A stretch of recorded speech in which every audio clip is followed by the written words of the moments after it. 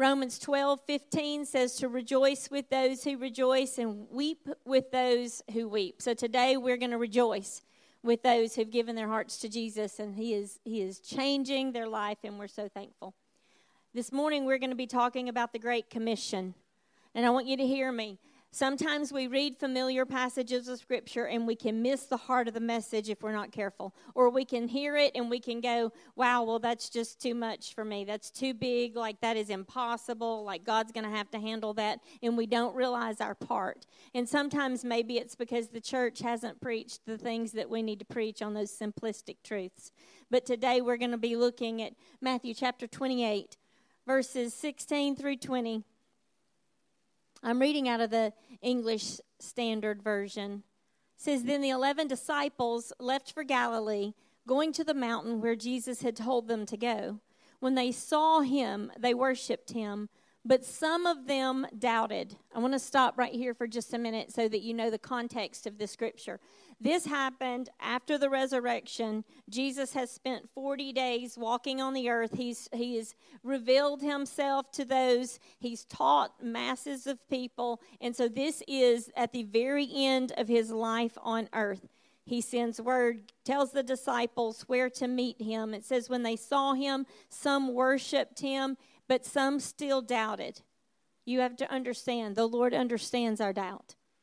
We can't live in it because it will override our faith. But he understands our questions. He understands those things that we have a hard time wrapping our mind around. He understands that. Verse 18 says, Jesus came and he told his disciples, I have been given all authority in heaven and on earth. Therefore go and make disciples of all nations, baptizing them in the name of the Father and of the Son and of the Holy Spirit. Teach these new disciples to obey all the commands that I have given you. And be sure of this, I am with you always, even to the end of the age. That is Jesus' promise to us. He would always be with us, even today, by the Holy Spirit. That is still his promise to us, that he is with us. These were his final words while he was on the earth. His final words to his followers. We know this as the Great Commission, right? You've heard of it as the Great Commission of our faith. We cannot miss the importance of what this means for us as believers.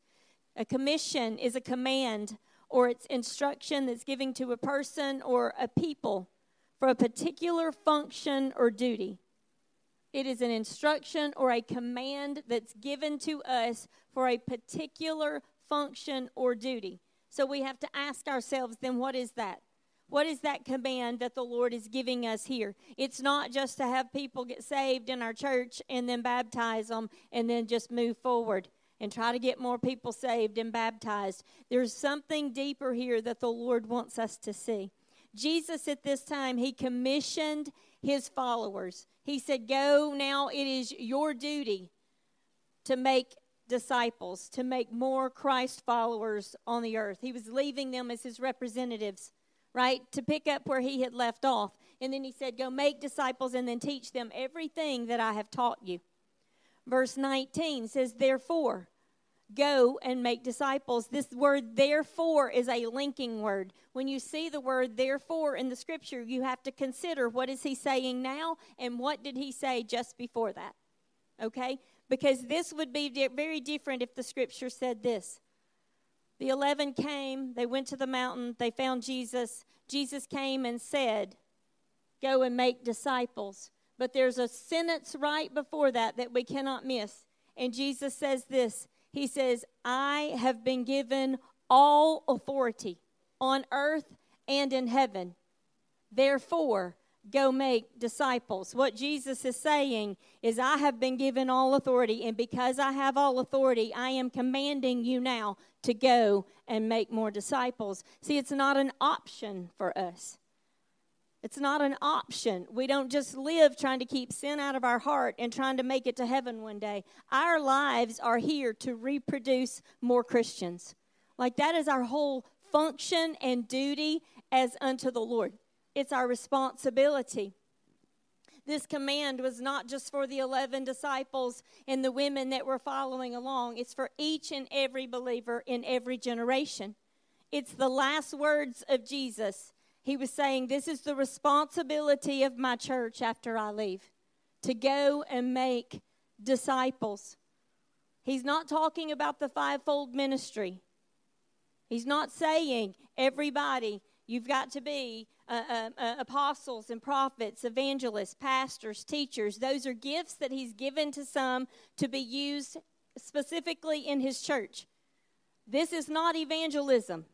This is a command by Almighty God, through Jesus on the earth, that we're to go, and he's chosen us as his vessels now to carry on what he began on the earth. It's an amazing thing that he's chosen us. He wasn't talking about just evangelism. He is talking about a command to spread the good news, to take it to all who will receive. We're never told to go and make converts. You understand? We are never told to just go out and try to get people saved. Let's just get them saved and get them baptized. And, we're so proud of you. Pat them on the back. We're so thankful for what God's doing in your life. We are told to make disciples. That means a devoted follower of Christ. That means we walk with him. That means we walk this thing with them. We walk it with them. We're told we need to model Christ before others. How else can we make a disciple unless if it's not by our words, our attitudes, our actions, our behavior, the way that we treat others? So Jesus here is simply saying, model me before others and find the opportunity to share the good news that I didn't come to the earth to judge them. I came to the earth to save them. And then spread the truth into their life as much as you can. Our message to the lost and the undone cannot be one of condemnation or shame. We cannot be condemning or shaming those who are without Jesus. They're just living like lost people live. Many of us were there before. Many of us were there before. We will never win people into the kingdom by shaming them or condemning them. Jesus didn't come to do that, and neither should we. He says in his word that everything that should be centered around repentance and forgiveness of sin. You may think, well, this is a very simple message. This is what I need you to hear this morning. I don't know that I was ever really understood or was ever truly taught that it is my responsibility individually. I know I'm supposed to live Jesus, right? I know that I'm supposed to keep my heart pure, that I'm supposed to look like Jesus, talk like Jesus, walk like Jesus. But I don't know that I was ever truly taught until I was an adult that I really am accountable to the Lord and responsible to the Lord to try and go and not just make converts and win them to Jesus, but walk alongside them and be in their life and just and carry this thing with them. I don't know that. I understood the scripture. I knew the Great Commission. But many times the Great Commission is spoken of as an evangelism tool, as an outreach tool, as a missionary thing. You can't go, so send your money because somebody else can go. How many's heard that? Have you heard that? Because the church has misappropriated the scripture. The Lord is not talking about evangelism here. He is not talking about sending missionaries around the world. We do those things. That is what we're called to do. We're to give so they can go. Because he said what? Baptize them into the name of the Father, Son, and the Holy Spirit in all nations. But that's not the only thing he is saying, and that is what we need to see here this morning. We sometimes get caught up in this being about evangelism. But what the heart of the Lord is here is we need to go and we need to preach repentance and we need to preach the forgiveness of sins. I want you to see in Luke 24, I don't have a scripture for this, but these are also the other last words of Jesus that was recorded. From Luke's vantage point, He recorded Jesus saying repentance and forgiveness of sins should be proclaimed in his name to all nations. There he says it again, to all nations, to all creeds, to all races, to everyone who will receive. We have to preach repentance and forgiveness of sins. These were the very last words of Jesus before he left this earth to go back to heaven, where he still is today, waiting for the Father to say, now go get my church. These were the very last words that he said, I have all authority, and now I'm commanding you in my place to go and to make disciples. Not to condemn, not to shame, but to offer them salvation, to offer them Jesus and forgiveness of sins. But we cannot offer people forgiveness of sins and Jesus. We cannot tell them about Jesus. Oh, he loves you. He will forgive you of your sins, without teaching them about repentance. Because what happens is then we have a lot of people who come and they pray the sinner's prayer. They ask Jesus to forgive them of their sins, but they're never taught about repentance. Repentance means to turn away from the sin and turn towards God. Repentance means you have a change of mind and a change of attitude and a change of heart towards God, not just towards the sin. You understand, so many times we say we focus more on getting the sin out, and we need to really focus more on getting more of him in. So repentance is not just, I'm going to quit doing that. I'm going to quit doing that. I'm going to quit doing that. Repentance is, I'm going to turn away from that sin, but I'm going to turn intentionally towards God. I'm going to try to learn of him. I'm going to read his word. I'm going to go to church. I'm going to be with other believers.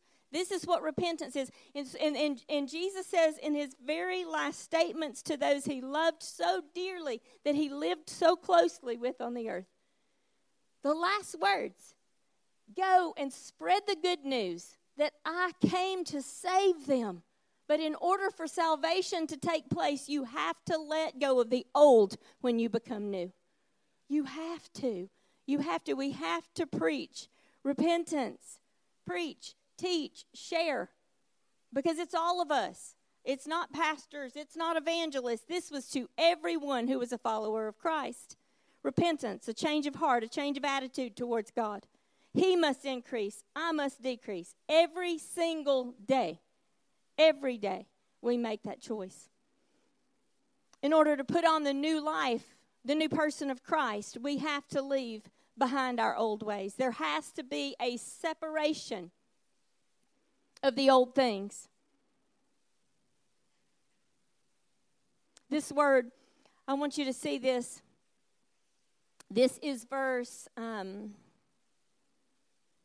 19. Therefore, go and make disciples of all nations. This word go literally means this: journeying on a passageway. As you are going. As you are going, make disciples, is what Jesus was saying. As you're going about your life, make disciples. As you're going on your pathway of life, wherever it leads you, make disciples. As you're raising your family, make disciples. As you're going to your school, make disciples. As you're on the job, make disciples. As you're talking to your neighbor, make disciples. If you're at the coffee shop, those people that are in your life, we individually are supposed to be making disciples. That means we're just supposed to be demonstrating Christ to them so that they see our love and devotion for God, so that then they desire him. And then when they desire him, and they become eventually devoted to him, because you're able, then you have the access to speak into their life. Why? When they see Jesus in you, and they see something real, and they know that it's truth, and they know that it's love, and it's genuine, you gain access into their life. And then that's when he says, now go, and you teach them everything. See, first he said, make the disciple. First, model Christ before them. Get access into their life. And then you teach them everything that I've taught you. Everything that I've taught you. To go isn't to put money into evangelism or outreach or missionaries. Yes, we do that, because the church needs to have outreach, and we need to send missionaries all over the world where we cannot go, and we do that. But that's not all it's talking about here. It truly is an individual thing that we go, and we, on our journey, we are intentional every day of modeling Christ and gaining access to other people's lives. That is the Great commission. I looked this up this morning. Lifeway Research Group, Lifeway Resources. I believe it's a Baptist organization, used to be out of Nashville. Anyway, great resources. Lifeway Research Group, they did some nationwide surveys, and I want you to hear this. More than a half of unchurched Americans, unchurched Americans, more than a half of them say that they're Christians, but they're in no way connected with the body of Christ. More than a half of unchurched Americans. They're Americans who do not go to church, but if you ask them, they would tell you they're a Christian, but they're in no way connected to the body of Christ. Of the churched Americans, people who attend church, about a fourth of them, only 25%, say that they feel strong in their faith. Yet they go to church. And these are people who go to church an average of twice a month. Half of them say that they're comfortable in their faith. Yet 80% of them say in the 6 months prior to this survey that they had not shared their faith with anyone in any way. 50% of them said that they would be willing if others would talk to them. So we've got a church that now is silent. We've got a church of people that now, according to this poll, of people who say, I don't know how strong I am in my faith. I don't know if I'm strong enough to go and share Jesus with others. Hear me. This is what the whole commission is about. This is what all it is. Truly, it is not about us. It's not about what we know. It's just leading people to Jesus. You don't have to be a scholar of the Word. Just tell them there is the Word. Give them a Bible. Show them how to start in the book of John. Truly, you don't have to know all things. Lead them to the one who does. You don't have to fix everything. You don't have to know how to fix everything. You can literally say, I don't know, but I know someone who has the answer. Like everything about this Great Commission needs to be focused on God's ability and on who He is and the fact that we just get to partner with Him. All we have to do is say, let me tell you what He's done in my life. I don't know what He needs to do in you. I don't know what He wants to do in you, but I can tell you what He's done for me. I am telling you, we need to do this. This is the commission, and it's not an option. This is what I need you to see today. This was a command of the Lord. The last command that He gave before He left this earth, that we go and make disciples. He was saying this as you go through life, be aware of your words and your example, because our lives are supposed to point others to Him. Everything about our lives is supposed to point others to Him. If we look at this and don't understand, it's very simplistic, but it's very powerful. If we don't understand the context of this, this is why there's just so many people that are untouched by the church and that don't want anything to do with the organized church. It's because we don't look any different than the world. Why? Because they're not seeing or hearing anything different. It's not condemnation, guys. This is not condemnation. This is truth. Like Jesus said, I am going away, and I want you to go now, and I want you to make other disciples, other people who are devoted to Jesus just like they were. I want to go through a couple of things about why we share our faith. I want to go through, this is very different from for y'all that are guests this morning, but I really feel like we've got 6, 7 people this past week that gave their hearts to Jesus through either Sunday morning, Wednesday night, or one just over the telephone. And then we're singing songs about wanting revival, and we want the fresh. God is moving. That is revival. He is moving. He is doing things. And so what this is a very simplistic message this morning that was the last command that our Lord and Savior gave us, that we need to understand we are responsible for carrying that now to the world. We can't sit back and say, oh, God, send revival, but don't send me. I know. It can be so uncomfortable. But you begin to do it, and the more you do it, the easier it is. And the more you do it, the more you want to do it. Because you see that it gives people hope. You see that it sparks something in their life. And it's Jesus. So very simply, as you're going along in your journey of life, point others to Jesus. Be aware that he has given us this responsibility. I mean, what an honor it is that he's chosen us to carry his life on the earth. Tell others about his hope. Tell them about salvation. Tell them about forgiveness of sins. But you've got to remember to teach them about repentance. Encourage them. You have to lay down your old ways if you're really going to find salvation in Jesus. You've got to teach them that. And then this, teach them that they don't have to do this by themselves. He will give them the promise of the Holy Spirit. Acts 2:38. Peter said to them, repent and be baptized, every one of you, in the name of Jesus Christ, for the forgiveness of your sins, and you will receive the gift of the Holy Spirit. He wasn't saying you have to do it in this order. You have to be baptized before you receive salvation. He was saying, because your sins have been forgiven, be baptized. And you receive this gift of the Holy Spirit. So now you can go out and show your love and devotion for God by the way you live. And then other people see it, and they're like, what is that you have? What is that peace you have? Why is it that you got it all together and everything's falling apart around you? What is the peace that you have? How can you be joyful in the midst of all of this? Like, how can you be? And then you get to say, well, because I have Jesus in my heart. He's my peace. Without him, I would be falling apart. I mean, you just gain access every day. Spread a little light here, spread a little light there. That is the Great Commission. And we are all charged to do that. All of us are charged. He doesn't say based on your personality. He doesn't say based on how much you know of him. He doesn't say based on how much of the word you can quote. He said go and just share the Jesus that you have. Whatever you know of him, share it with others. Because your sins have been forgiven, then he said go and be baptized. Let them know you'll receive the Holy Spirit. He'll help you. He's our helper. He's our comforter. That's what he's called in Scripture. He'll lead us. He'll guide us. He'll direct us. We can tell him, hey, he'll comfort you. He'll strengthen you. You won't have to do this alone.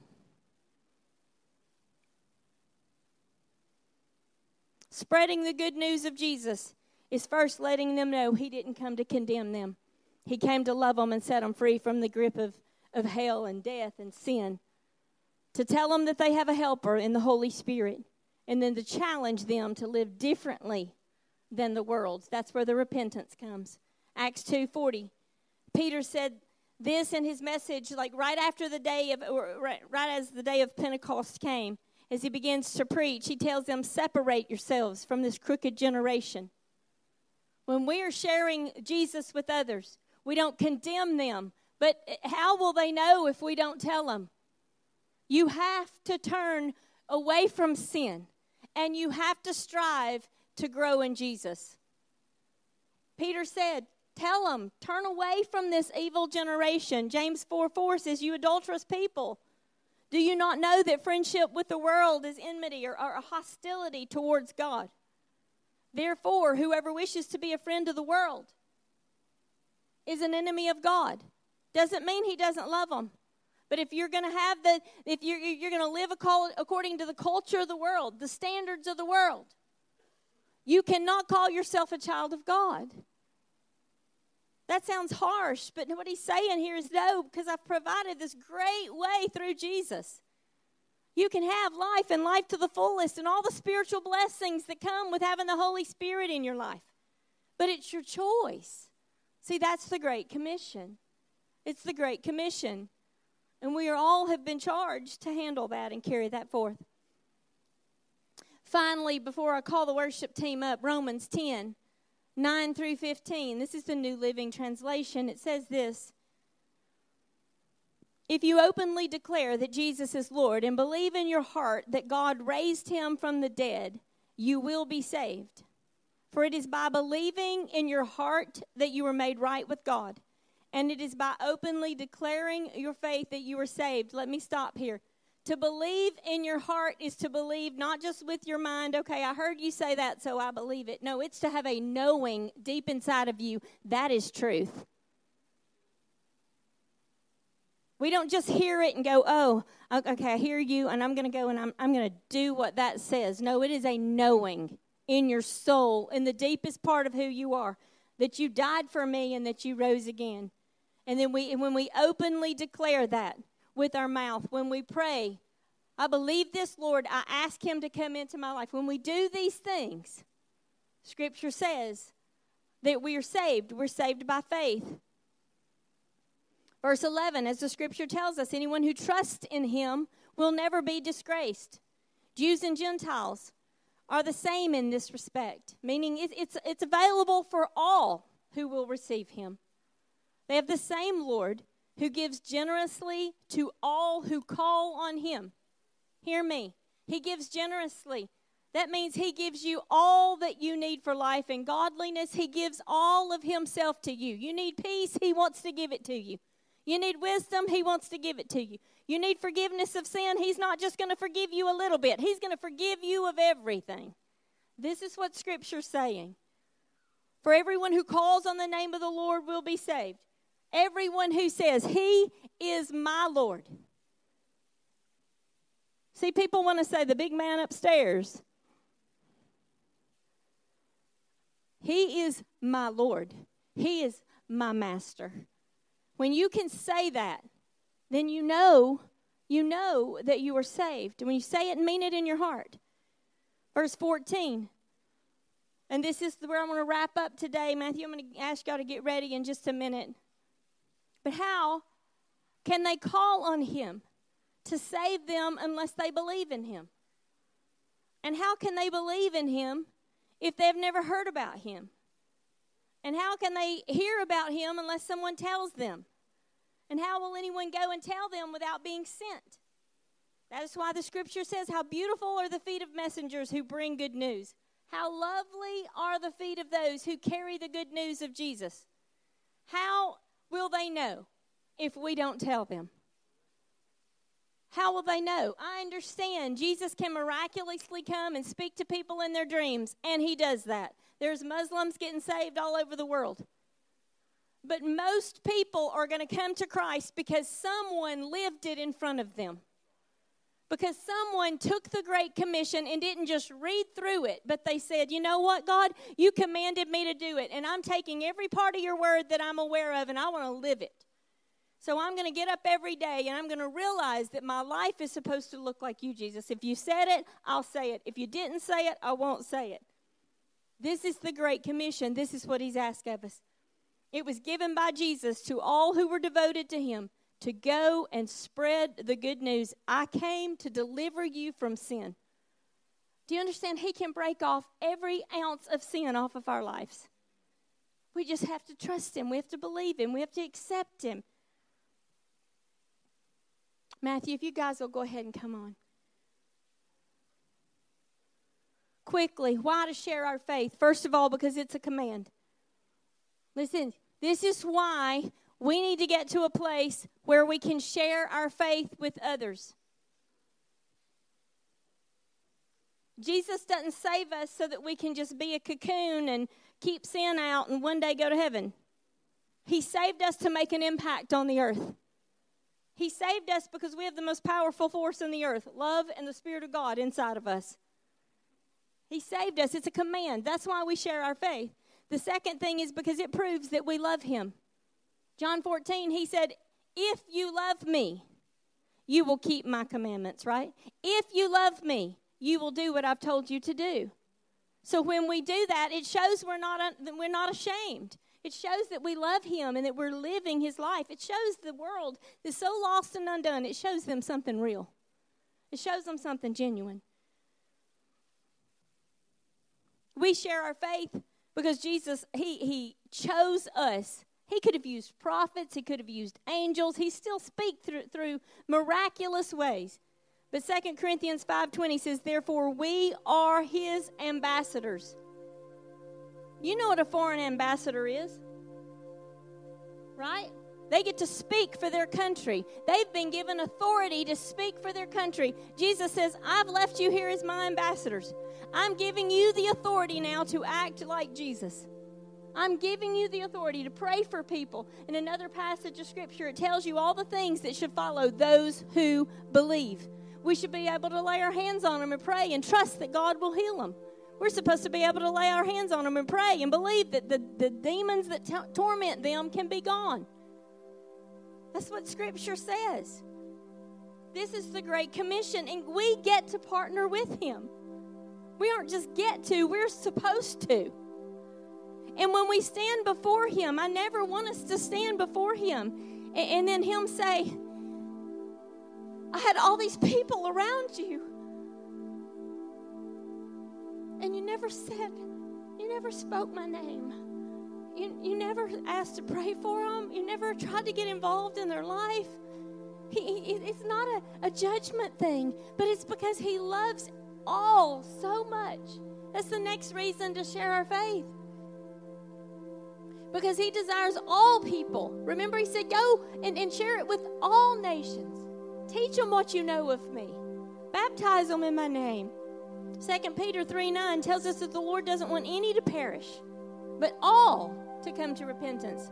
1 Timothy 2 tells us that the Lord desires all men to be saved and to come to the knowledge of His truth, that He loves them. The last reason is because, guess what? We've all sinned. We all sin. We all fall short of the glory. We all need Him to save us and to rescue us. And because someone shared their faith with us at some point. Somebody prayed for you, or somebody lived it in front of you.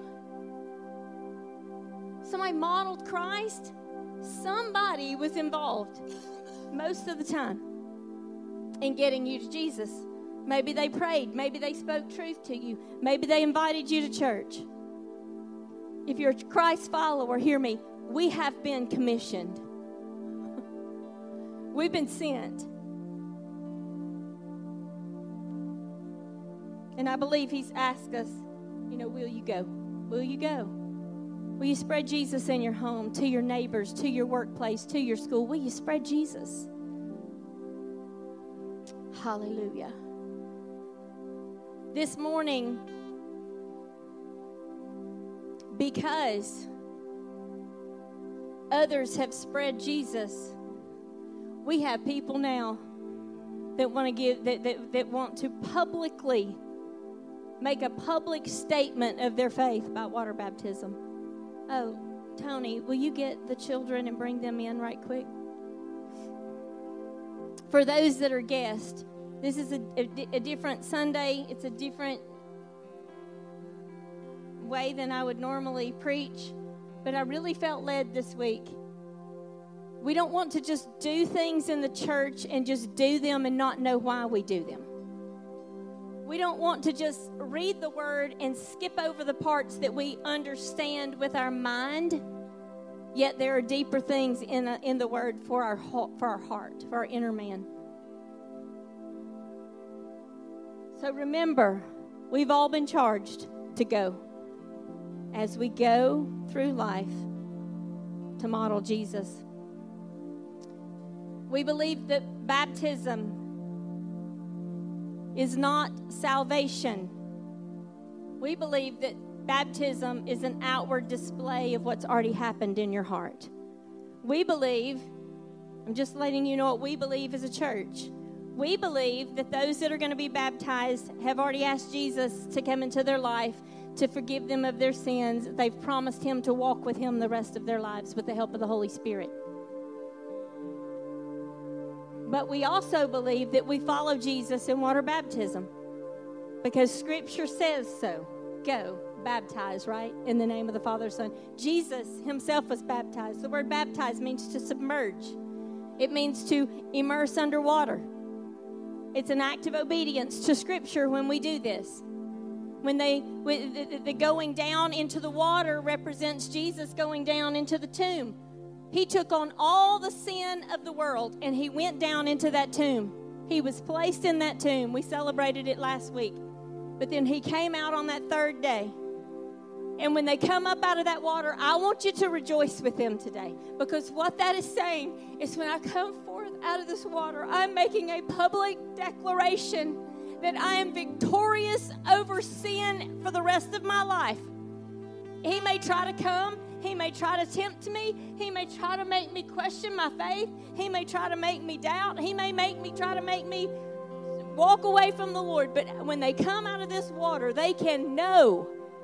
They already know it. But I'm telling you, I believe that when they come forth, why did Jesus say to do it?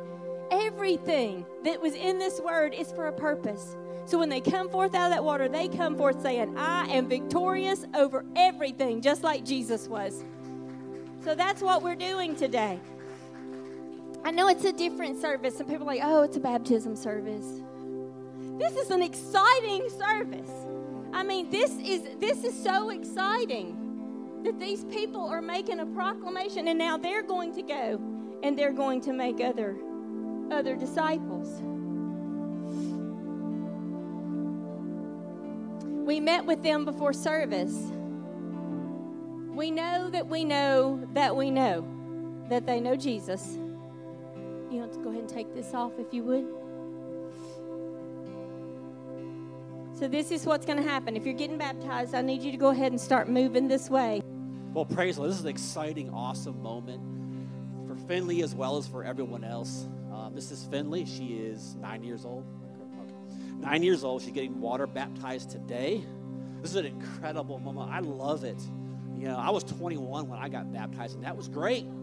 But I love it when the young people like her age want to take this step of commitment to express their faith to the world, to say, I want to live for him and be his witness. So anyway, this is Finley. Again, I just want to celebrate this, us to celebrate her baptism together.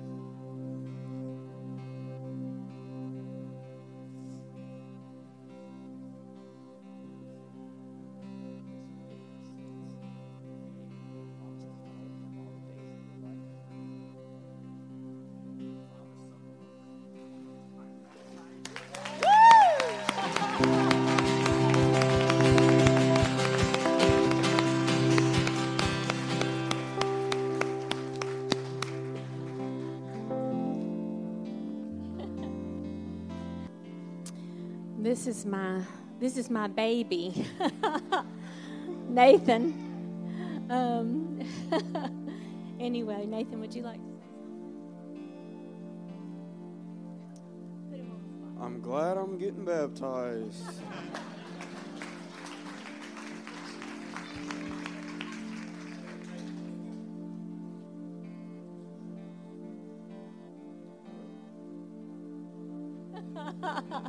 Okay.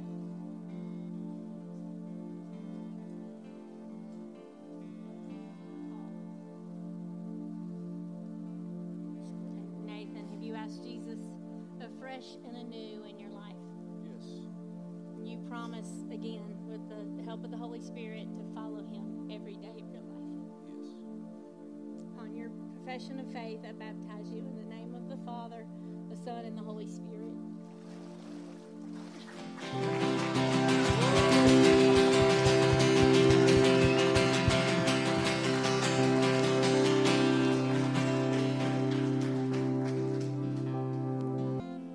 This is Mr. Patrick, and we just had the honor of meeting him last week. He actually used to work with Josh Sanders, and I think they both played a part in each other, maybe finding Jesus, right? Making disciples of one another. And so last year on Easter, Josh got baptized, and I hear you were an encouragement before that, even sending him Bible verses. Even when I heard, were still questioning some things. I've been told by his family he has really been reading the Word. So God's been doing a work in this young man, and last week he gave his heart to Jesus. Would you like to say anything, Patrick? Been waiting a long time for this. Oh, isn't that awesome?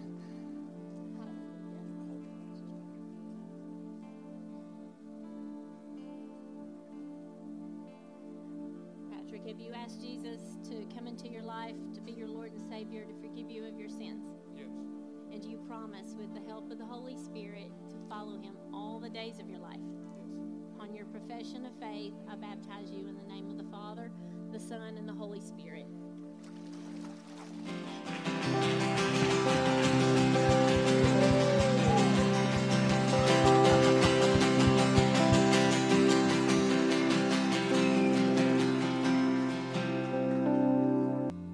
This is Miss Haley. Several of you already know Miss Haley. She's been a wonderful blessing in many of our lives and been a part of our church and our youth group for a time and a long time. I'm not sure how long. Would you like to say something? I'm so excited for this moment. I've been waiting a while to do this, and I'm just blessed that I get to do this today and my family to be here. So.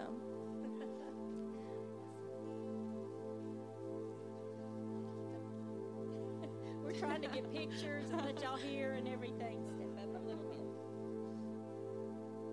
Haley, have you asked Jesus to forgive you of your sins and you know that He is the Lord and Savior of your heart? Yes.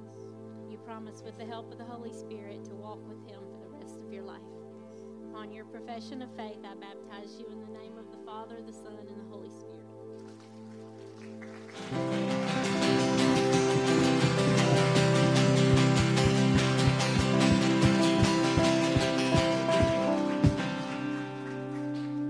And this is my other baby's twin. So this is Mr. Aaron.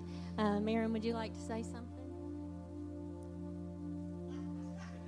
I didn't tell him I was going to ask that question. I don't know. I'm happy I'm getting baptized again. They don't like public speaking, can you tell? Aaron, have you asked Jesus again? You've committed again for Him to be the Lord and Savior of your life, right?